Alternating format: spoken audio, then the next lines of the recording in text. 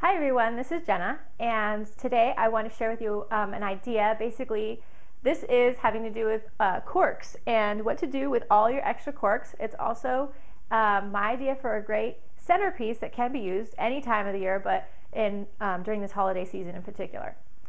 So here's my idea. It's a cork centerpiece. If you have accumulated a lot of corks, or even if you're in the process of accumulating corks, this is a really nice, classy way to show off your corks. And actually, my real idea for saving all these corks is to build a wine cellar and make the floor out of cork.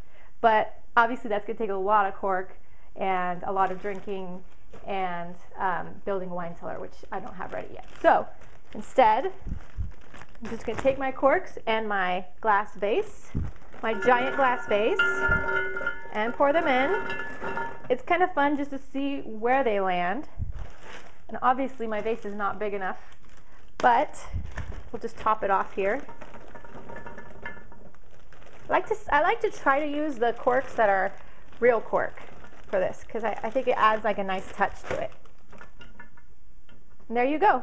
Very simple, very elegant. Looks good on any table, any time of year. And that's my wine centerpiece tip.